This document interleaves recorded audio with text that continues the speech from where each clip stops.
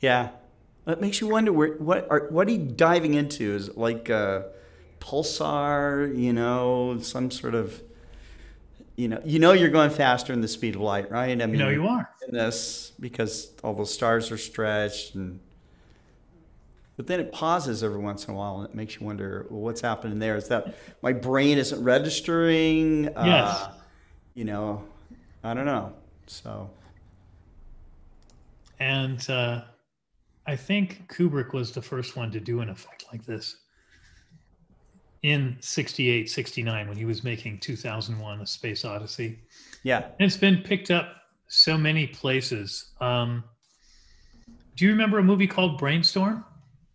No. Natalie Wood's last film. And this has to be around 1980. And they are inventing what we would call a VR headset. Okay. And they find a way to record what's in your brain, and then someone else can put on the VR headset and have your experience. Yeah, that's what my Oculus does. Yeah. I have an And experience with it on. I run into walls and stuff, and right, then I let somebody else do it. And then right. I see them run into walls. It really, It must be in working. the movie, it would give you a full sensory experience. Right. And towards the end of the film, uh, the female scientist who's developed this is having a heart attack. She realizes she's dying Oh, and she no. puts on the recording headset to record her own death. Oh, And then the movie goes on from there. And of course, it's like the Chekhov play where there's a gun on the wall, someone's going to get shot. And so, somebody's going to play this. And um, the thing that they present as the death experience is very much like what you've got here, you know, going into the light, the different things streaming past you. And right. it's very interesting. It's like NDE, I guess, near death. Yes, very much so. Very much so. And the, I won't spoil it if anybody's going to pick up the film. Brainstorm is the name of it. It's really lovely. Right. I'm getting new cabinetry built for my film library. We have three libraries here at the ranch. We have the one that's in the background that you can see, which is my professional library, Okay. physics, astronomy, mathematics,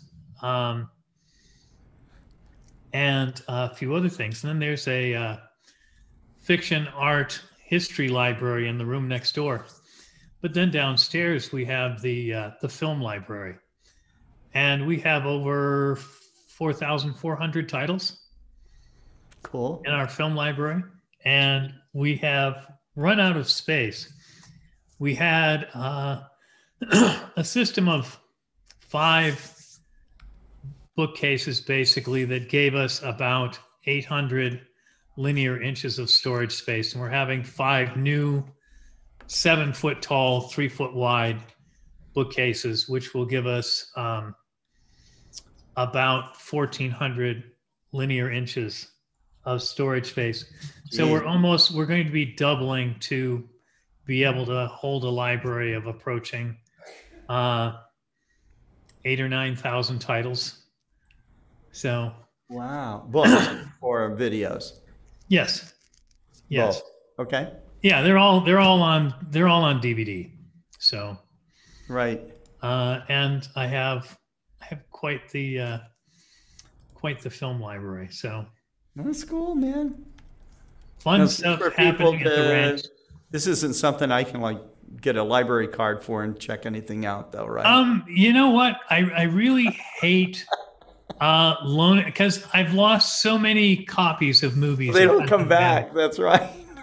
And so what I tell people is like, you know what? Come on out to the house, Okay. pretzels and beer or popcorn and pizza and whatever. And yes, absolutely. We have Hang 65 out. Okay, well, that's cool. screen and come on out. And Yeah. I do get takers. I do get takers, but Nice. it's astounding the kind of depth. I'm a big Sherlock Holmes fan, so Oh yeah. we have about 115 Sherlock Holmes Right. films and episodes from various series, and about 13 different actors playing Holmes. So everybody thinks, oh, Brendan Cumberbatch and Jeremy Brett and Basil Rathbone are the three that everybody knows. But we have really a lot of, we have it in depth. Watch this. This is cool.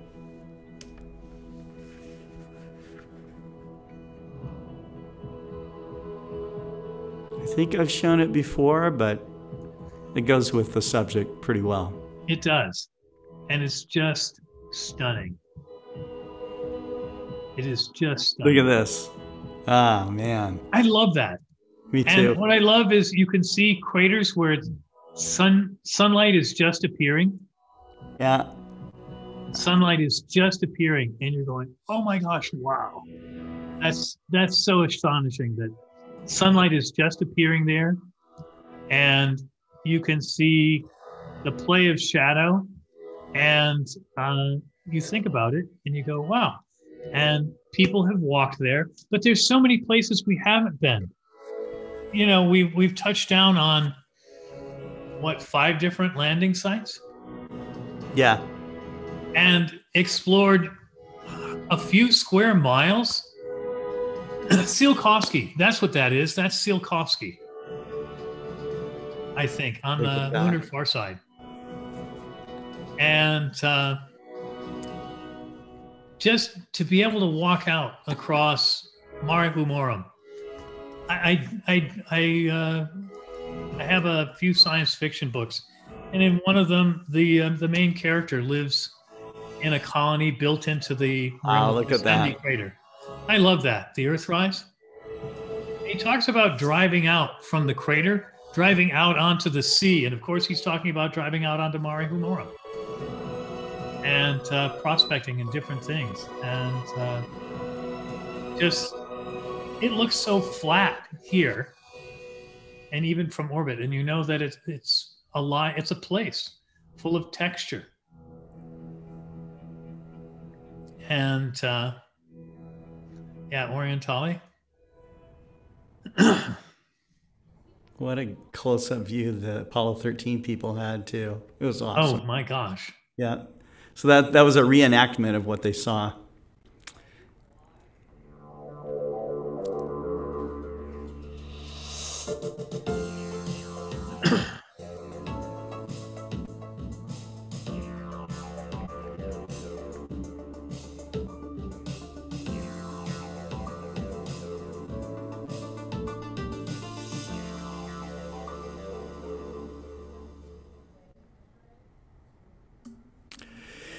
Well, hello everybody. It's Scott Roberts and Dr. Daniel Barth, and this is episode number 8 of How Do You Know? Daniel is going to talk about the moon. I mean, I love the moon. This is a globe that I have, but it's almost identical. In fact, it might be identical to the one that yours has a signature that mine does not. Yeah, but you can't get enough of watching the lunar terrain and seeing the dramatic shadows stretching across the crater floors and craterlets, and these. I love to see where comets, probably broken apart comets, have impacted, where it makes like lines of craters and absolutely this kind of thing, and just even from my earliest observations, naked eye observations of looking at the moon, imagining Neil and Buzz setting foot on the surface and all the rest of it. I mean, my mind just was swirling with what must be going on. And isn't it astonishing, though? The danger of it and all of that stuff was just so incredible. But admittedly, Daniel, as long as I've been observing the moon, I can name a few craters and maybe some regions, that kind of thing. I really don't know the moon as well as I should, and I think that's what this program's kind of about, right? It is. The pandemic, of course, as you know, has really, there's upsides to everything. the pandemic has made us value our human connections more, our personal connections.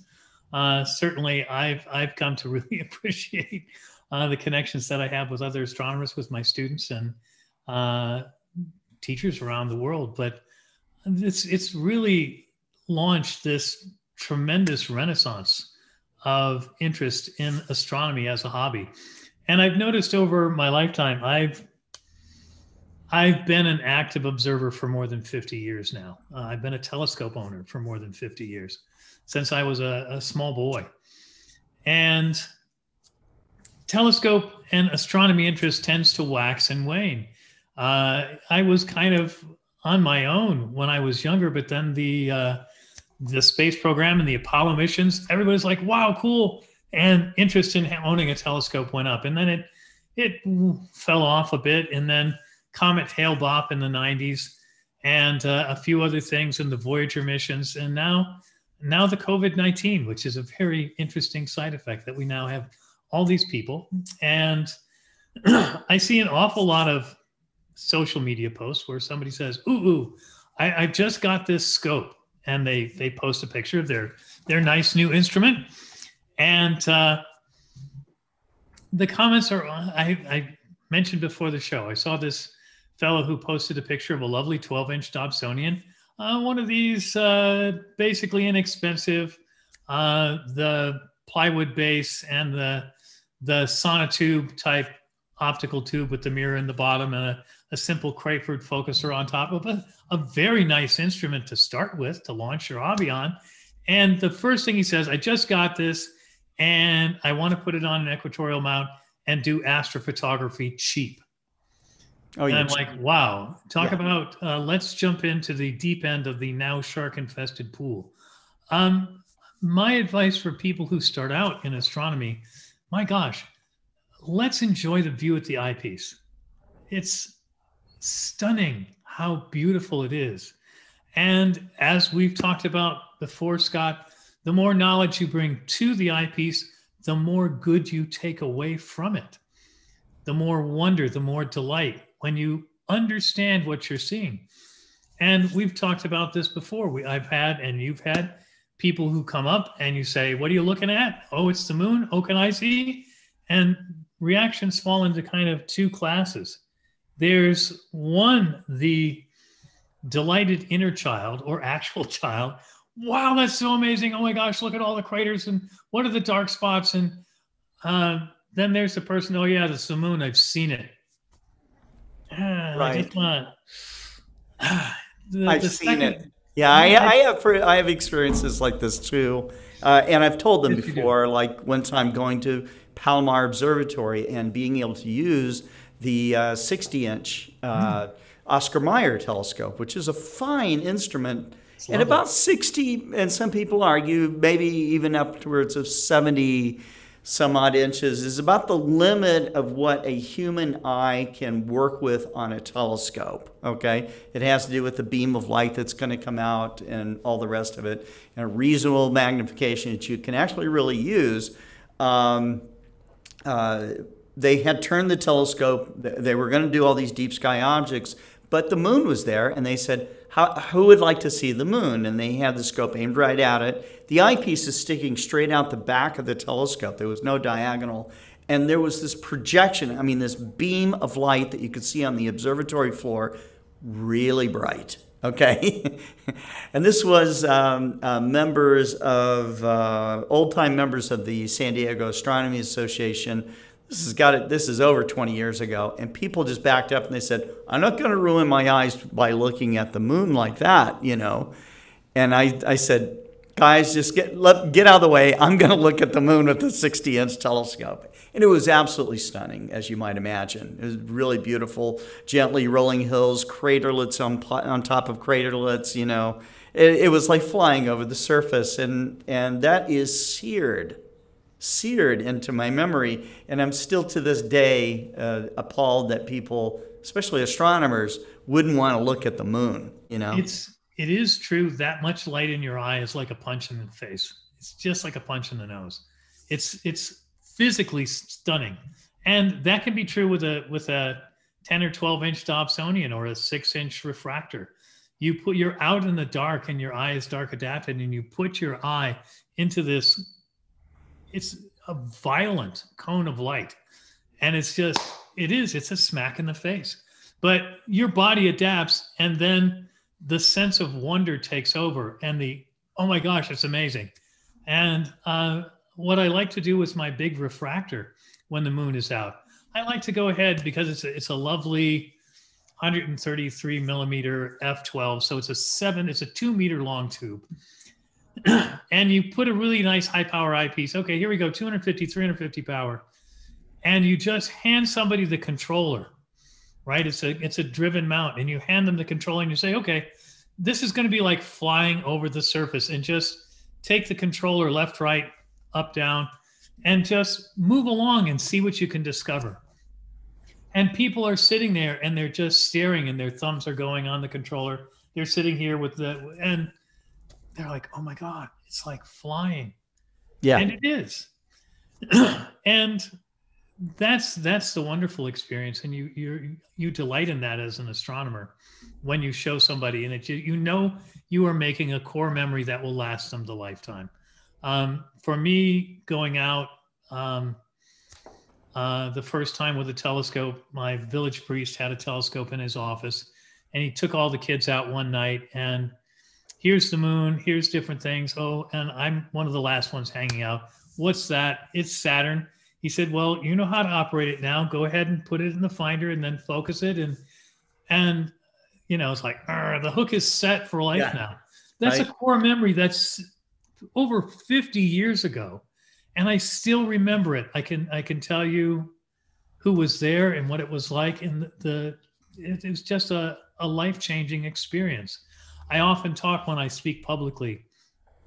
As an astronomer, I want to set hearts afire for astronomy and space science and the wonder of our universe. I want to set hearts afire. And a view of the moon with a telescope can do that. But it's true, on the other hand, familiarity does breed contempt. I tried to look up who said that. And that saying goes back thousands of years. A couple of the Romans were known to have said this. And St. Augustine quoted it as a proverb everybody knows, that familiarity breeds contempt. Mm-hmm. And I've had people, and I show them a picture of my refractor, and I'm going to go ahead and I'm going to share this, and I'll put it over here, and I think I can use the share screen. There we go. There's my refractor. And I show that picture to people. You can see the tractor in the background. That's because it's 350 pounds of equipment. Right. And yes, when we set it up, we do use the tractor to haul it out. And people look at it and it's like, is that real? Because it's so, it's your stereotypical image of what a professional astronomer's telescope would look like. Tell people, think telescope, and they think this. That's what they think of. Wow, is that real? Yes. Oh my gosh, it's yours. Yes, it is. Well, what do you look at? Oh, I really love to study the moon. And like, really? You have this beautiful telescope? Why would you want to spend time staring at the moon? Oh my God. I'm like, you're kidding. Why wouldn't you?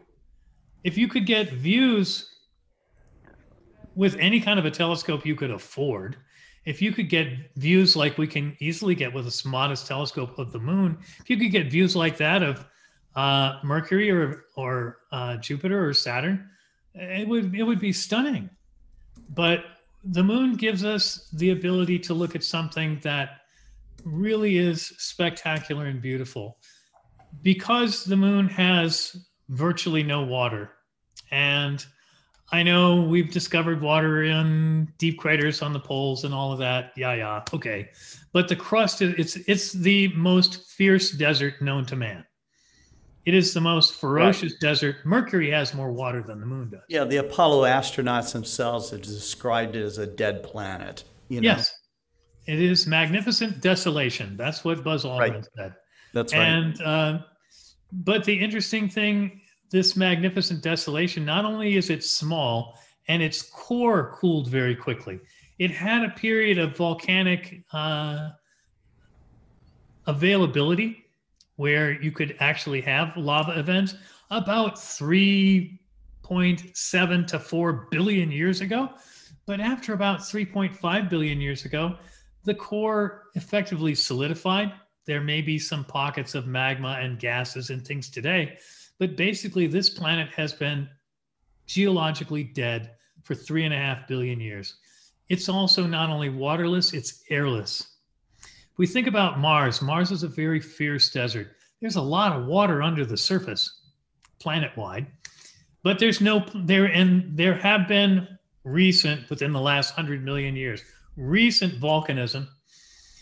But Mars has an atmosphere. It's very thin, but wind erosion is a very significant phenomena on Mars.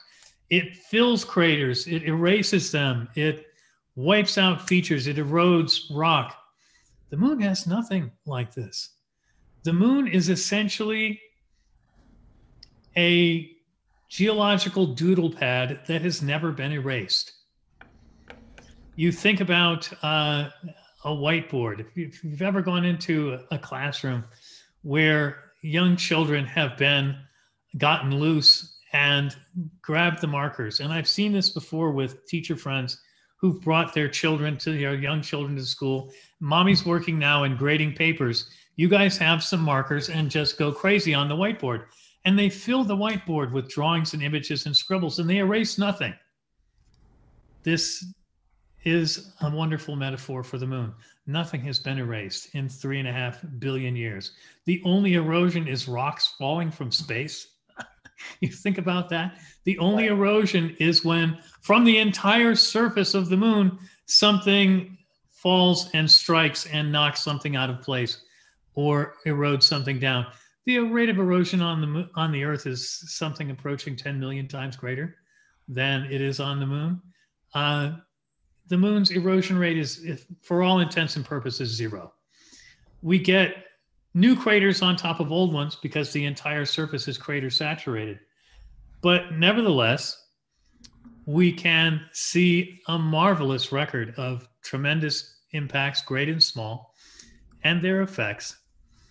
But for this week, what I'd like to do is reach out to all the new astronomers out there, to all the people who've said, ooh, I'm stuck at home, let's buy a telescope. And there are perhaps millions of them worldwide. The telescope industry has just boomed in the last 18 months because of the pandemic. And I want to reach out to all the old astronomers who've had telescopes, especially the folks who have their big astrophotography rigs. I had a dear friend come over to my house a few weeks ago. We set up the great big telescope when the Apple Max, when that picture was taken. And he said, I'm going to bring my telescope. I want to take some pictures of the Leo triplet and Thor's helmet and whatnot. And I said, okay. And he spent about 10 minutes looking through my refractor. And then for the next 4 hours, he was sitting on the ground on a blanket, staring at a laptop, imaging with his telescope. And I'm like, wow, okay. I'm like, how many pictures did you get? He says, well, I have enough exposures to make 2 good images, one of the Leo triplet, 3 galaxies together, and one of Thor's helmet. And he said, that's a good night's work. I'm like, in 4 hours? He said, yeah. To all these very experienced people, these astro imagers, I would like to introduce you to your next door neighbor, the moon. And we were talking, and you said you didn't know the moon as well as you would like. Right. It's true. I mean, I'm willing to and I guess that may be true for everybody, but I'm always really impressed by the amateur astronomer who connects this ridge with that, and knows something about the geology of it, and could just, study an eyepiece and name crater after crater after crater. So, yeah. I would like to invite all of our experienced people to get reacquainted with the moon, especially for our new astronomers, Scott. One of the interesting things about the moon, and we get a telescope, and it's our very first one, and we've got our shiny new 8-inch Dob or our new 90 millimeter refractor. And let's go out. I want to see the universe tonight. And if astronomy will teach you anything, it will teach you patience. And is it a mixed metaphor to say astronomy teaches you patience immediately? Maybe it is, but it's true. And Right. somebody says, well, I'm like, okay, most of us can look at a globe and say, oh, North America, South America, Europe, there's England, there's Africa, Asia. Oh, look, it's Australia. So that must be New Zealand, Indonesia. And we can name places, but the moon is just as available. That globe sits displayed for us every single clear night for a little bit of time, with very few exceptions, new moon, of course, but most of the time people go up, it's the moon, and they don't take any time to get to know their neighbor. So what I'd like to invite people to do is come along tonight for a short hour, and then over the next month, pick a month and explore the moon, because really where the moon shows her stuff the most magnificently is along the terminator. And I'm going to go ahead and put up a nice image of the crescent moon, and I'm going to share this. And we take a look. Here we go. We've got this lovely image. This is an image that I took, I don't know, a few years back. Nice. And this was taken through an Explorer Scientific 127 Apo. And it's a beautiful scope for imaging. And this was a single, this is not stacked. People talk about stacked, took 150 exposures and combined them to one high texture image. This is, in effect, one exposure. So if we zoom in a bit here, the terminator, friends, is this lovely line that defines the boundary between daylight and darkness. As we're looking at the moon, what we have to realize when we're seeing, and this is a moon that's about 3 days, 4 days after new moon. It's a very young moon. You would see this waxing moon. The term waxing means to increase or to grow. And what we're looking at here is the moon between new and full. And you're going to say, gee, when's the next new moon? And of course, there are apps for that. And yes, I have one too. And I'm looking at the next new moon is May 11. So sometime in the few days after May 11, the weekend of the 14th would be a great time to start on your moon exploration. And this is what the moon would look like on about May 16. And that's about, it's about 4 days or so, 4 or 5 days after the new moon date. What we see is this terminator with this boundary line between daylight and darkness. What we're really looking at is the eastern side of the moon to the right here, the western side to the left.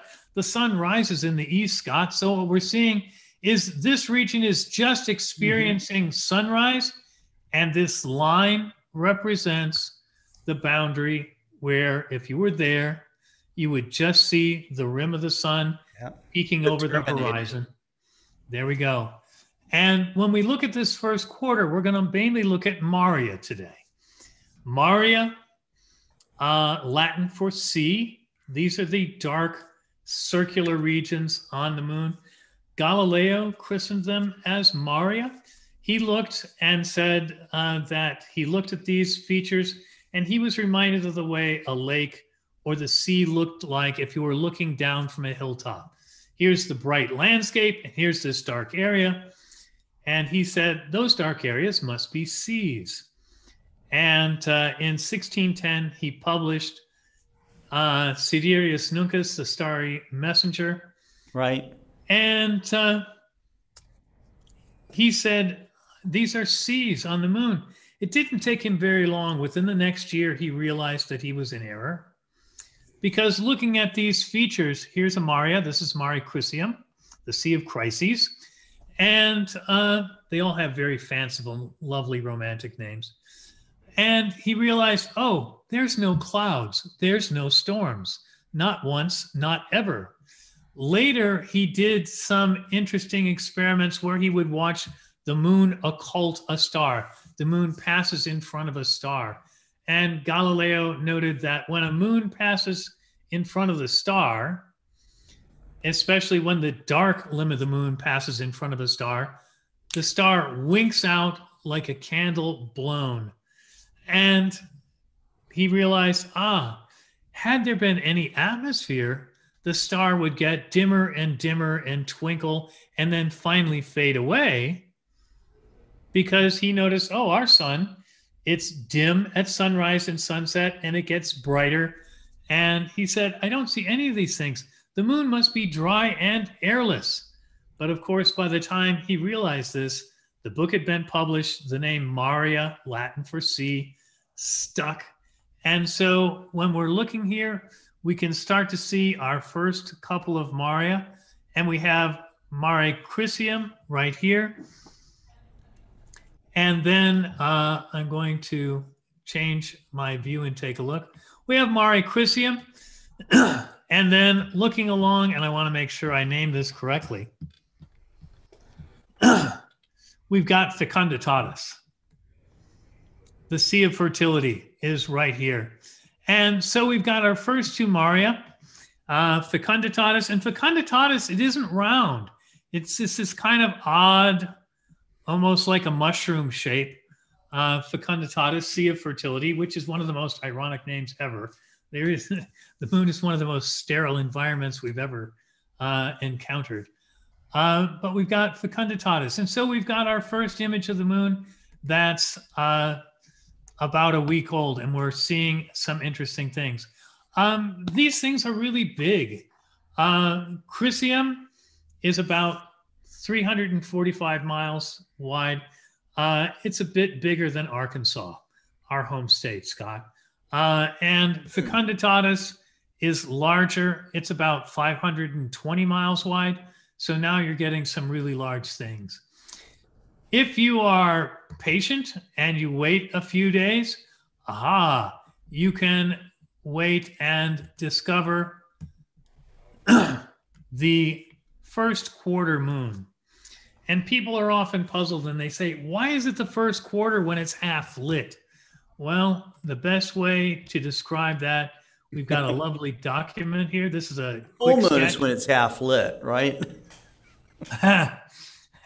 Full moon is halfway around. If we start our lunar orbit here at the new moon phase, here's our crescent, and we're showing it as going anti-clockwise, because if we're looking down from high above the Earth's North Pole, this is in fact what we would see. And 1/4 of the way around, and if you look and see, and you go, oh golly, here's the crescent moon and it's half lit. And we see that, when we're looking at it here from Earth, we're looking out, and we're going to see a half-lit moon that looks just like this. Now, we've got this lovely image, and now we're starting to see some interesting detail. Here's Crisium, of course, up near the limb. Here's Fecunditatis, the Sea of Fertility. And these next two, these three that go in a diagonal line, Fertility, Tranquility, Serenity. Maybe that's like Shakespeare's Three Ages of Man, right? Fertility, Tranquility, Serenity. Tranquility is where, of course, Apollo 11, Buzz Aldrin, Neil Armstrong landed in 1969. And we're looking at this and going, we notice when we look, there's a very distinct difference between these four Maria. Do you notice, Scott, how much darker that the Sea of Tranquility is? How much darker the lava is? And in fact, when we have compared the samples we've had from Tranquility and Fertility and a few of the other places where the Apollo astronauts have landed, Sea of Tranquility, the lava, the basalt, has a lot more iron. The moon's crust is very rich in aluminum and magnesium. Yeah. And that makes for this bright, silvery landscape. But Tranquility here, this asteroid that slammed into this, and this would have been an asteroid a good 100 miles wide, literally a mountain range, not just a mountain, a small world in itself, would have impacted here. And it tapped into a pocket of magma in the moon's interior that was extremely rich in iron. And one interesting thing, and I'm going to see if I can zoom in here. I can. And I want to show you something very interesting. Take a look. Here's tranquility. Here's serenity. Do you notice this right here, Scott? Yeah. This line of dark lava. Oh, that's not just like a crater edge. No, it is not.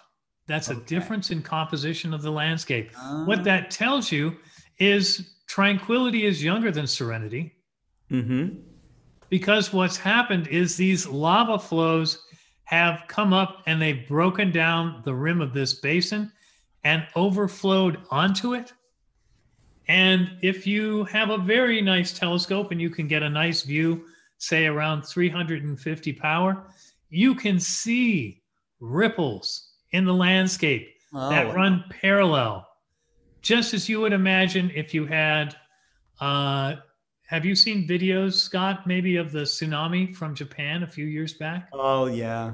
where the water is rushing over the landscape and you're seeing Yeah. these ripples, right? Yes. These standing waves that are perpendicular to the flow. The Right. water's flowing this way and the ripples are running that way.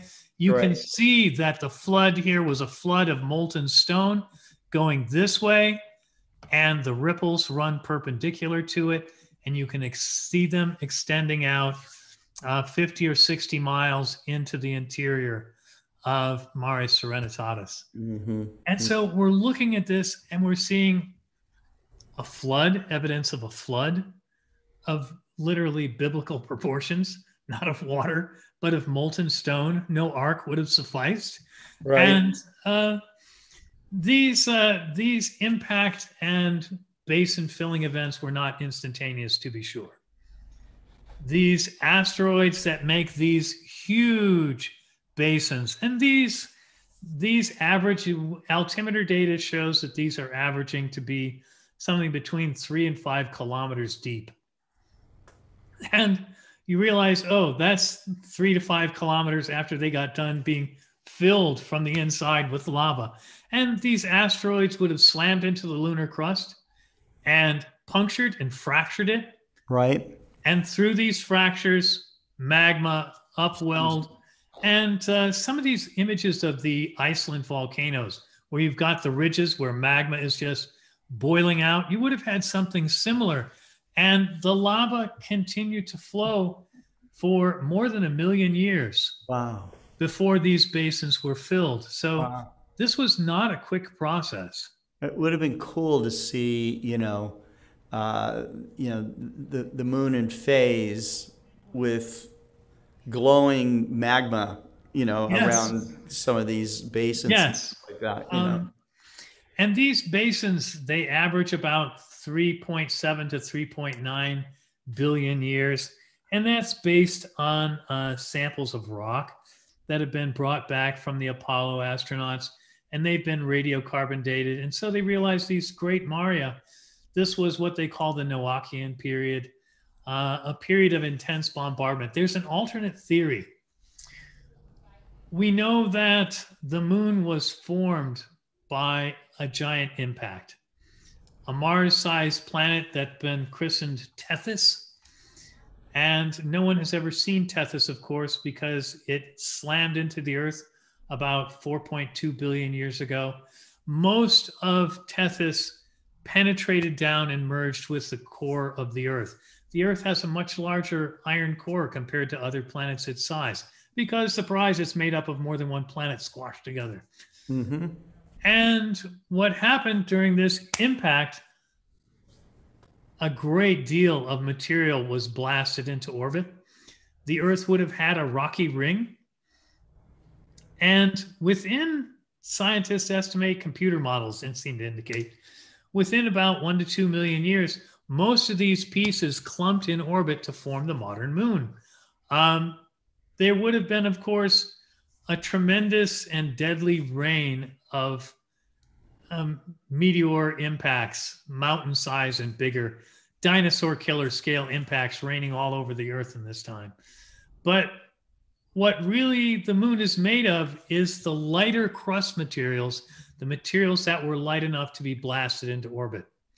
The heavyweight materials all sank to the center Mm-hmm. and made the Earth's core and mantle. The moon is made, it's like the Earth, but it's like the Earth's crust, but not its interior. It's generally iron poor, where the Earth is very iron rich, and lighter metals, aluminum, magnesium, form the composite minerals of much of the surface. And so, what these could be is the last very large pieces that were orbiting that slammed into the moon, or they might have been pieces from deep outer space somewhere else in the asteroid belt. To solve that mystery, Scott, we'd have to go and do some serious deep core drilling and see what those samples look like. If they look like they're Earth-like, like the Earth's core materials, When you then we say go, serious deep core, what are you talking about? Miles? ah, Down? I would think you would need to go 5 to 10 kilometers deep. That's pretty deep. It's quite deep. It's as deep as we can reach into the Earth today. It matches the deepest boreholes we've got now. But you figure something slamming in an impact like this, the impactor vaporizes on impact. There's so much kinetic energy. It's just obscene, the amount of kinetic energy, and it's an impact that would make even a crater like Tycho, 100-kilometer crater, would on the moon. If we had a new 100 to 150-kilometer crater on the moon, it would kill people on the Earth because it would blast enough chunks into orbit. They're going to fall into the nearest gravity well. Hello, that's us. And we would have, you remember the Chelyabinsk meteor. If you all are looking on the show, look up Russian meteor. Wonderful, brilliant video of this.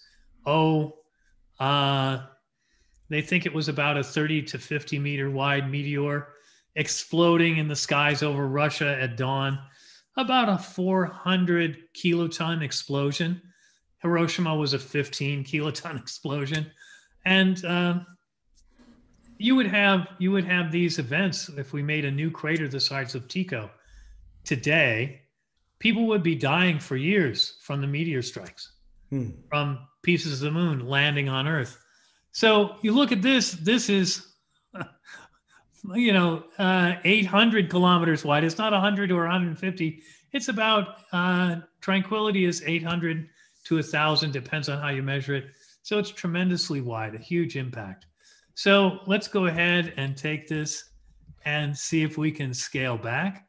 And so now we see we've got 1, 2, 3, 4, and we get a new one down here. This is Mare Vaporum, and some people call this a different Maria. Some people consider this to be the same thing. But in any case, you get Mare Vaporum. So you've got now 5 different Maria. And now we can go ahead. Let's take a look at the gibbous moon. And we're seeing it's kind of like a curtain being slowly raised. Mm-hmm. It's like the dance of the 7 veils. Or those car shows where the car is covered with this gigantic silk sheet and the lovely model pulls the sheet away slowly to reveal the new Chevrolet model or whatever it is. And so the Terminator is pulling the sheet away and revealing. And again, we go, oh golly, we've got some new features here. And so as we look at these, we can compare the two here. And I'm going to scroll down and make sure I'm getting my right names here. Bad thing to get the wrong names. So Daniel, why Yes, sir. did they call it a gibbous moon and then quarter moon to a gibbous moon? Why didn't they call it like a 5/8 moon or you know, 3/4 That's moon, or I guess some people might, but of course, you know, the moon was always half lit, depending on where you're looking at it. Much like it's always half my lit. uncle, who remained half lit over half of his life. So, you know, so We all have that family member, don't we? yes, we do. Um, it's kind of interesting, and it was really the technical people, the astronomers, who were working out the details of the moon's orbit between the time of Aristotle and Galileo. And they realized we have this orbit, and they looked at it kind of from a celestial perspective. Waxing simply means growing. Crescent is obvious. Gibbous means fat. Gibbous means Okay. kind of obese, if you will. And the moon here is not fully round, but it definitely gives the impression of someone who's grown very comfortably, filled out and plump. And so the moon is now becoming plump. It's no longer this well-defined. Let's see if I can put up two images here to compare. I think I can. And yeah, here we go. Here's this nice moon divided very neatly in half. And here we see, oh, it's continuing to grow. It's continuing to wax and grow larger and plump, and the name gibbous was used. And this is waxing gibbous because it is progressing from a smaller half-lit quarter moon to a 2/3 illuminated gibbous moon. And the interesting thing, the quarter moon occurs almost exactly 7 days after new moon. The gibbous moon, this moon is about 10 to 11 days old and out of the new. And we start to realize, well, wait a minute, isn't this the line between sunrise and sunset, this terminator? And wait, we've taken 11 days for this to go all the way around just to here? And we start to realize, wow, the moon spins much more slowly than the Earth does. If you could do as the Apollo astronauts did, but in a more leisurely way, you know, who wants to be rushed on vacation? Right. Go spend 10 days or so on the moon and you could watch the Earth. You would see the Earth rotating once a day. So it would change much more quickly than the moon. But the moon is not only not rotating from our perspective, we see the same half of the moon at all times, but we see that this daylight, this line between daylight and darkness, takes 2 weeks to cross one hemisphere. The moon's sidereal day is over 700 hours long. It takes the moon 28 days to experience one sunrise and one sunset.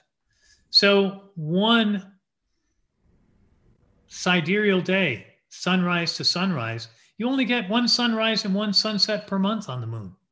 If you're there, sunrises are going to be much rarer. You don't get a chance to see one tomorrow. If you're keeping an Earth clock of 24 hours, then your next sunrise is going to be next month, 28 days later.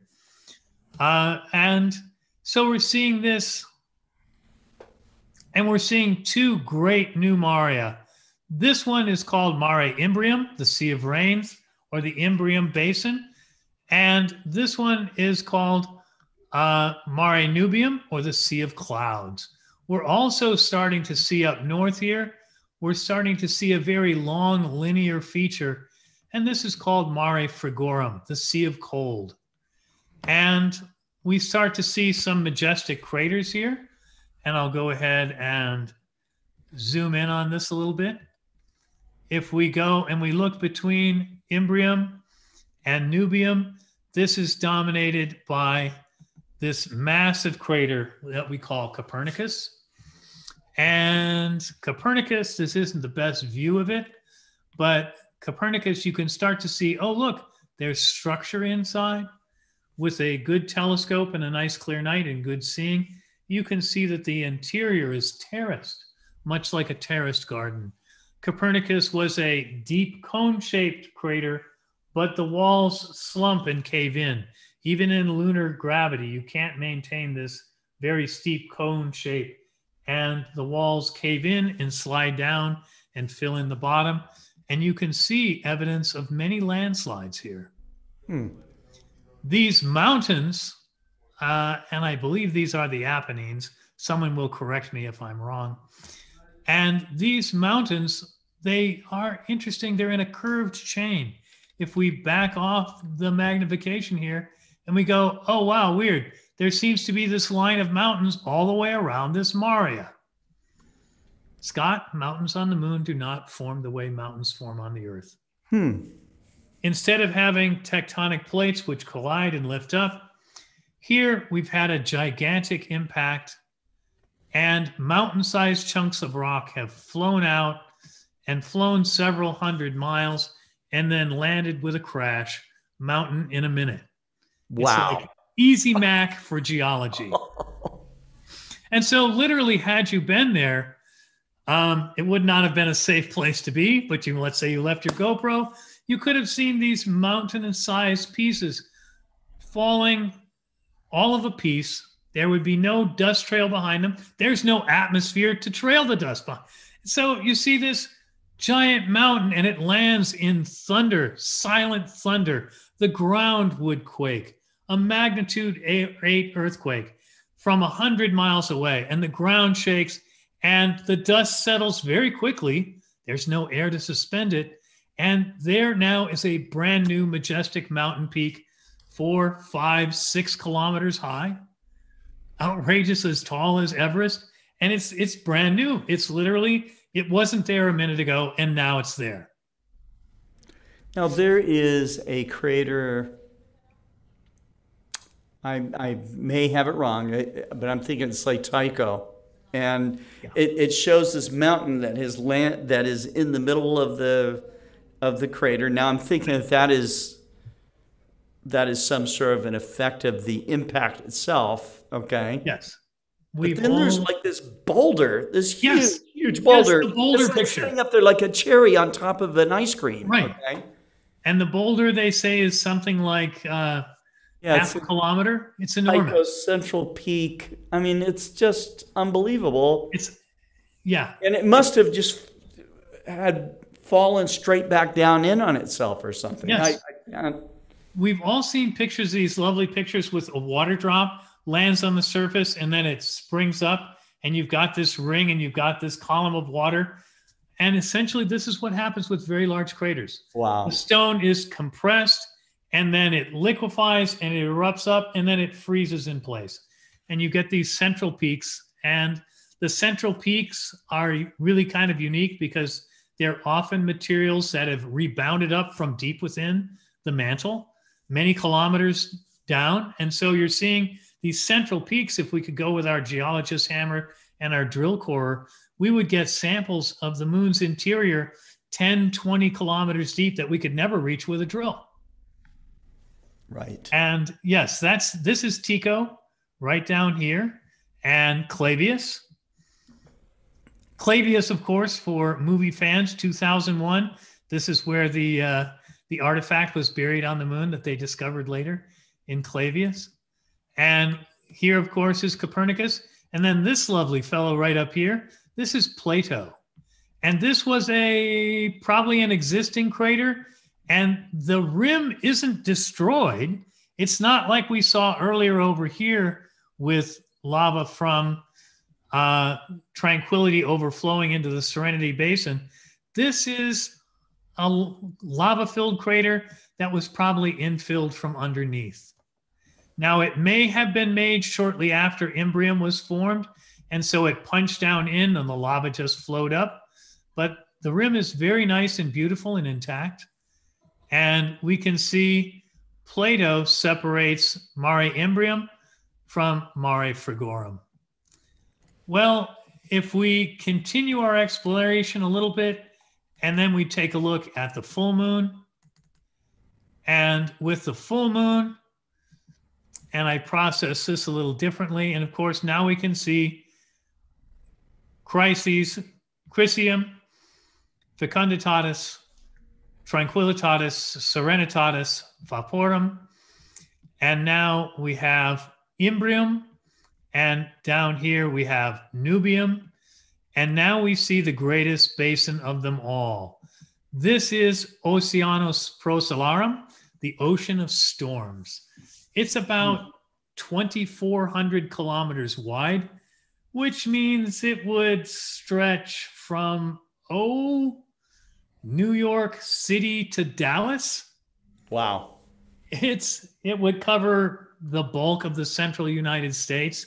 It's much bigger than Germany for you folks in Europe. This is an enormous impact basin, and we don't see all of it because much of it is rotated around. Some of it is obscured from us on the far side. But this is Imbrium, and over here we see Kepler. This is Copernicus. This is Kepler, and both of these show a very nice ray system. You see this area of white with the lines coming out, and this area of lighter terrain, this is an ejecta blanket, Scott. Material has been blasted out of the crater and fallen. And then the streaks, and you can see here streaks from Tycho. Oh, yeah. And some of these run over 1,000 kilometers. And when the crater rim is being pushed up, that rim is jagged and vaporized, pulverized materials being blasted out. The notches in the crater rim create jets of dust. And these will travel, again, as you see here, sometimes thousands of kilometers, and they will land. These rays, these features, are only perhaps a few centimeters thick, about as thick as the stripe we paint on a highway. So when we look at the Terminator, we never see them. They're not tall enough to create a shadow, but the pulverized material is like a reflector. And when we're here on the moon, the sun, when we're staring at the moon this way, the sun is effectively back behind the back of our head. So we're looking at the moon with direct light, and these rays and ejecta patterns, they now reflect back light to us, and they become visible, and we see the ejecta and we see the rays. Wow. And so that's Procellarum. And Mare Frigorum, you can see now, is a very long, skinny feature that extends about 1,200 kilometers up here. And then down here, we have this little lonely crater. This is Mare Humorum, the sea of moisture. And this little crater right here, it's not a very good picture. This is Gassendi, which is about 100 kilometers wide. It's about a 60-mile crater. And its rim has been broken into by lavas from Humorum. And Tycho, the brighter the crater generally, Scott, the newer. Yeah. Tycho is only 65 million years old. That's all. There are a group of scientists who believe, and I think their evidence is pretty strong, that the dinosaur killer impact at Chicxulub in the Yucatan Peninsula and Tycho were two pieces of one asteroid, Baptista, which is now a group. It's an asteroid group. But they think that when it shattered from an impact, that pieces fell inward, and the moon absorbed one hit, but the Yucatan Peninsula took the other one, which caused the great the mass extinction at the end of the Cretaceous period. There was this cluster. Is it believed that there were like this cluster of asteroids that were would have been one thing? Or? Yeah, the cluster of asteroids. And we talk about the idea of, can we disrupt an asteroid that's targeting for Earth? Baptista is a cautionary tale because yeah, you break it apart and now it's more. Most of the pieces are still there together, but we got hit with some of the little shrapnel bits, the 6 to 8 mile wide shrapnel. And we see here generally the rule of thumb that craters tend to be about 10 times bigger than the impactor. So Tycho, being a 90-kilometer crater, would have been about a 9-kilometer impactor, about a 6 to 7 mile wide impactor. And the energy is outrageous. We'll do a show next week on impactors, Scott. Okay, that'll be Uh, cool. I had an interesting discussion with someone, and we'll take a look. I have some nice photos, and in these nice photos, I saw a crater chain. You mentioned this, and it's a chain of craters. And if we take a look at this picture here, I was looking at, Okay. and I took some pictures, and this is Aristarchus and Ptolemaeus and Alphonsus, these three craters. And if you zoom right in, there's this string of about 8 or 9 craters that are each Yeah. about 5 kilometers wide. And they're in an exact geometric line. And this would have been something that would have been gravitationally disrupted by the Earth. Comet Shoemaker-Levy, of course, we saw these photos of it being strung out into the string of pearls, 20 or 30 smaller cometary pieces. Yeah. This would have been an impactor that would have been about 1 kilometer wide. It would have been broken up by the Earth's gravity. If it was broken up by Jupiter, they would have been spread out a lot farther. These are all in a line. The crater rims are touching each other. So it was just newly disrupted. And I'm thinking, I said, well, a 1 kilometer crater would absolutely be devastating. It would Absolutely. it would affect climate for a couple of decades, and it's big enough to cause minor extinction events. Someone said, "Oh, you can't cause an extinction." I'm like, well, you know what?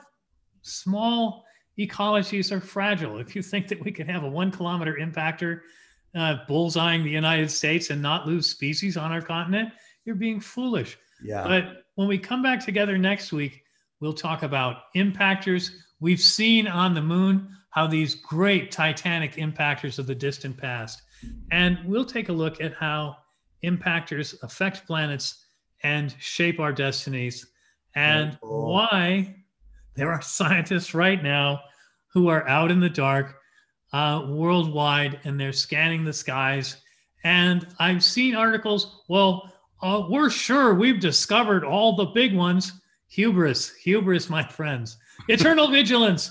It's the price, not just of freedom, but It'll be the name of the new crater is hubris. the name of the new crater is hubris. That's right. Yes, I think that's a brilliant idea. So we're going to look at some impactor scenarios, and we'll look at some impact sites on the moon and the Earth, and we'll see how these impactors shape the surfaces of the worlds on which we live. Oh, very cool. Okay. And so I hope you'll go out, everybody, and take a look and see the moon, rediscover the moon, become a little more familiar with its challenge geography. yourself. You know, I'm gonna be challenging myself too. So absolutely. So I hope everybody will challenge themselves.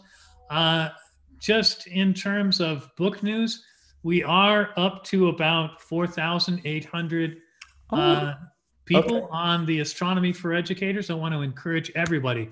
It's really kind of misnamed. It's Astronomy for Everyone. And how many book downloads have you had since your show started? Do you know? In the 8 weeks, we've had about 1,500. Excellent. In the 8 weeks. And this audience has been a big part of that. And I'd like you to please download the book.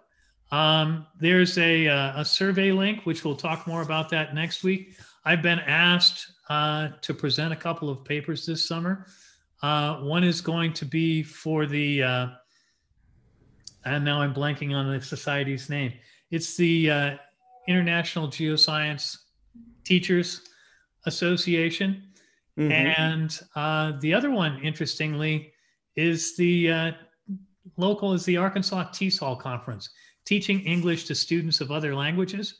And what I do with STEM, I fully believe that working with models with STEM is good training for students who don't yet have a mastery of English.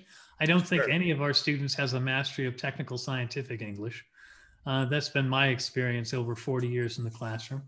But I want you to encourage everybody to download Astronomy for Educators. It's really astronomy for everyone. About 36 fun activities that you can do to help you understand some of these magnificent things that we look at with our telescopes. And with that, Scott, I want to thank everybody, all our viewers. I'm so thrilled and pleased with the outreach we're getting. Before you go, Yes, sir. you and I were talking a little bit about, I mean, the total segue, but we were talking about a new observatory you're building. You talked about your Yes, bookshelves and indeed. stuff like that, but you're getting to build this backyard observatory, I am. and I know that some of our viewers would be interested in that. Perhaps we will make that a show. I think that would be fun. Okay. Um, it's been a long, long journey. I've been talking about my own observatory for over 25 years. And this year, my wife encouraged me. She said, "You know what? Your birthday is coming up. What do you give to the mad scientist who has all the cool toys? Let's build an observatory together. We've wanted one for years." That's And cool. so we're pursuing that. And we're going to build, we explored domes. That didn't work because my refractor is well, it's really really big. It's a 7 meter long or 7 foot long, a 2 meter long tube, and a dome just isn't practical. And so, unless you had a really big dome, which is really really expensive, so we're going to be building a roll off roof observatory, a rectangular shed type structure, Hmm. 16 feet on a side, about almost 5 meters for our European folk, 5 meters square with about 1.5 meter high walls.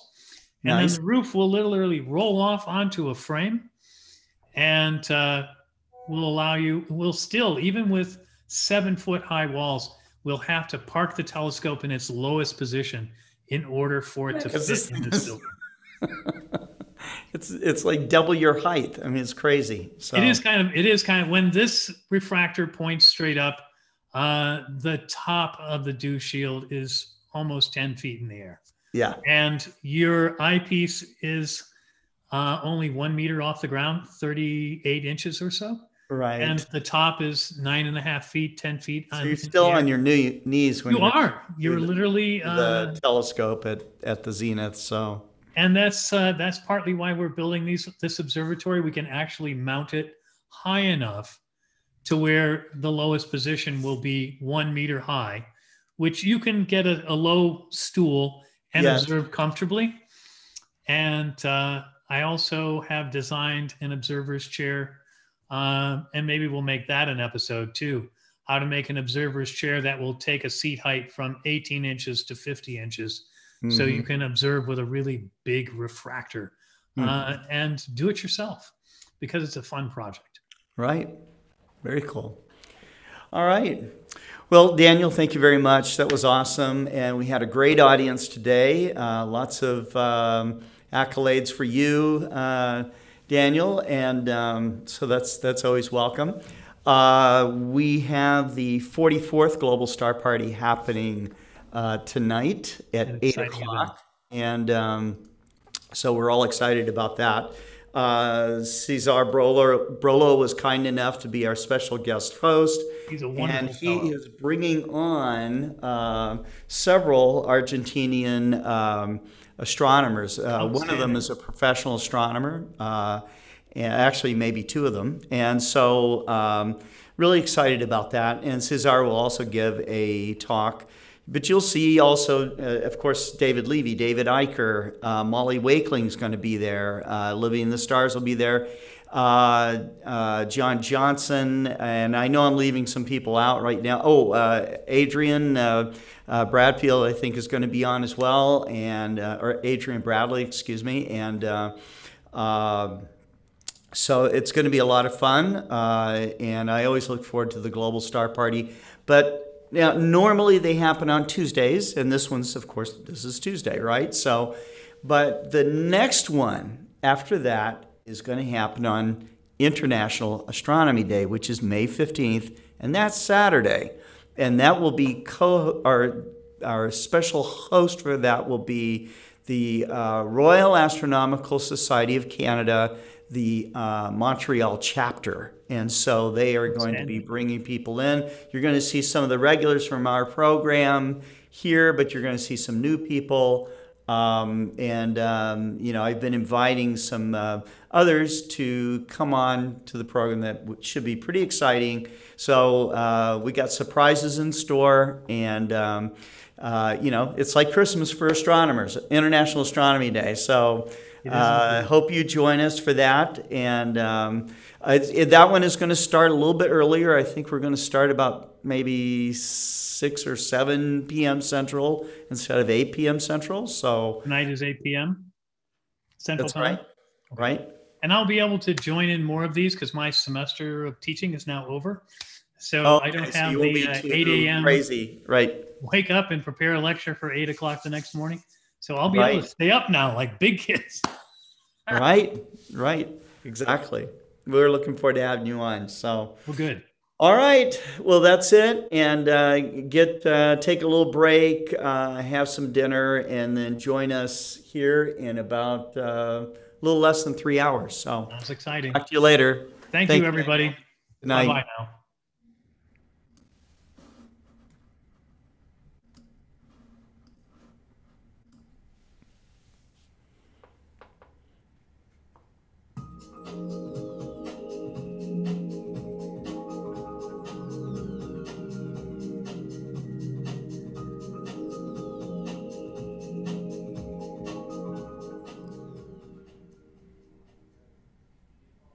Hello, everybody. This is Scott Roberts from Explore Scientific, and today I want to talk about the world-famous Galileo telescope kit. This is a kit that you assemble by yourself. You'll learn how optics work by assembling the objective lens and also the eyepiece. And there's two different eyepieces that are in this. It's a 25 power, 20 millimeter eyepiece, but it also comes with this very clever little device here that works both as a Barlow lens that will double the magnification of this eyepiece, making it 50 power, or it can be used also as a Galilean eyepiece, which gives 17 power to the telescope. This is what Galileo virtually saw through his own telescope. So you can have that same experience that Galileo had looking at the moon, looking at Saturn's rings, looking at Jupiter.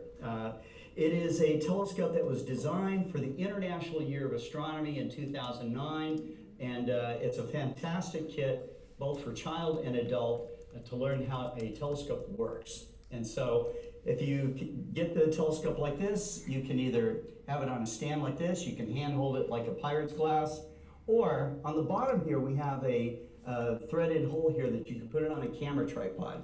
Very versatile, very rugged, and a lot of fun, all from Explore Scientific.